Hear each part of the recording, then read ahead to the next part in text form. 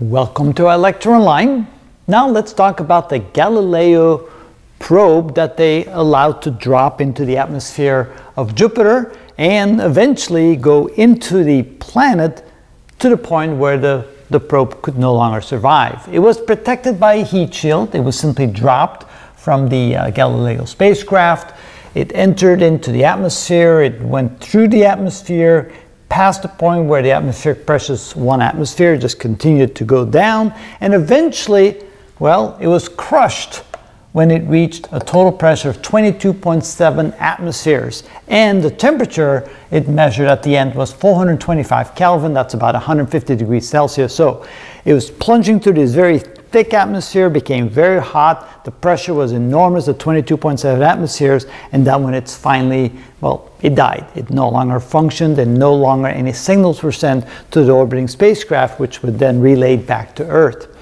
In some way, it was an absolute success. This was the first time that was ever done. They wanted to go ahead and see what the consistency was of the atmosphere. They wanted to go to the cloud layers and measure what was there, the content, and try to compare it to what was observed from space.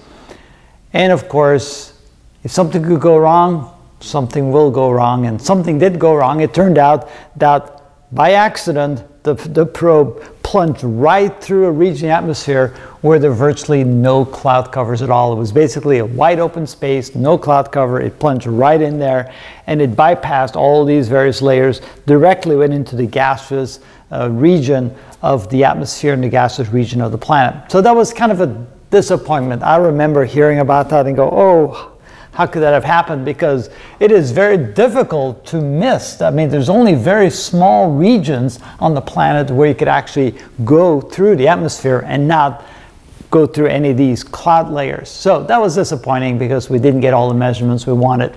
But other than that, we did get temperature, we did measure the consistency of the different gases that were there, we measured pressure, there were lots of good data that came back, and by the time the probe went down to about 100 kilometers below what we would call the surface of the planet, where the atmospheric pressure is 1 atmosphere. So it went quite deep into the planet, and notice that the temperature measure was a little bit higher, 425 Kelvin, than we would have expected it to be. We expected it to be about 400 Kelvin.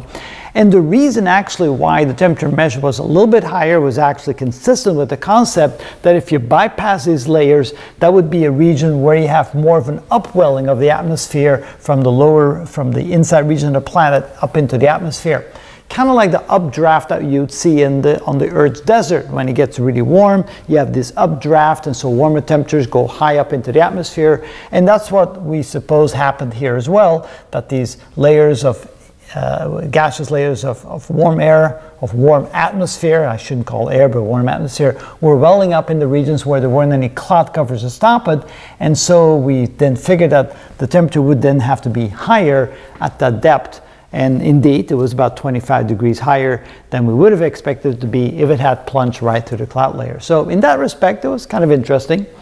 But I'm sure that the scientists were very disappointed. They didn't let off. They said, hey, huge success, of course, and it was from a technical perspective to be able to fly a spacecraft to Jupiter and launch this probe and plunge it into the atmosphere, and of course having the aerodynamics so that the heat shield would kind of like always keep pointing downward, and it plunged through an enormous hundreds and hundreds of kilometers of atmosphere and into the planet, and all successfully was able to then relay back all the information that it gathered. It lasted almost an hour. So the question was, how long would it last? And I remember thinking that their goal was it should last at least an hour, and it almost did. So they were hoping that it would go just a little bit further down to continue taking readings. But at the time that the temperatures reached 150 degrees Celsius and pressures were over 20 atmospheres, it no longer could withstand those harsh environments. And so, where's the probe now? It's somewhere inside Jupiter. Who knows how far down? It's made out of metal and components that are heavier than, of course, the gases that the planet is made out of. So we can probably imagine that it just continues to sink and continues to get hotter.